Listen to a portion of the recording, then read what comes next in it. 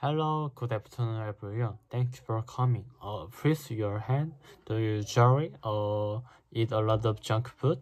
Things like ramen and chicken, hamburger, pizza, and so on. For example, do you try it? Do you try to eat healthy food?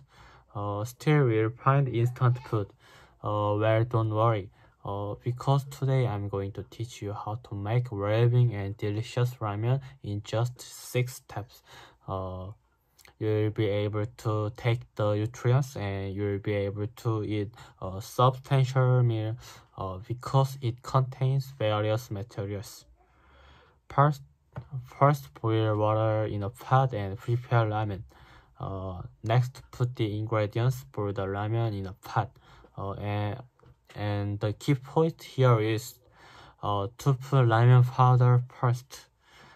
Then slice the green onion and mushroom and put them in a pot. Vegetables are essential ingredients for ramen.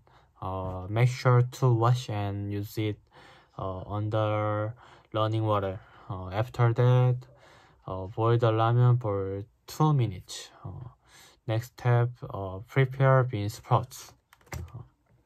Please show this picture. Green onion, bean sprouts.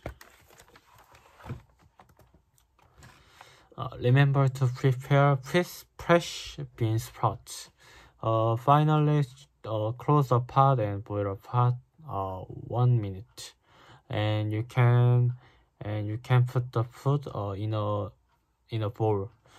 So now you can eat very delicious and well-being ramen. In addition, you can add additional other ingredients according to your preference.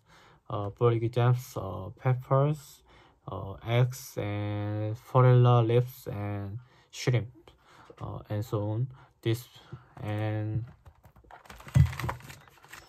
picture shows the ramen completed without other additional ingredients. Doesn't it look very delicious? As you saw, the step of making is not bit difficult. Ramen is a simple dish that only needs to be added because it's a processed food. So just keep in mind a few key points I mentioned and you'll have no trouble.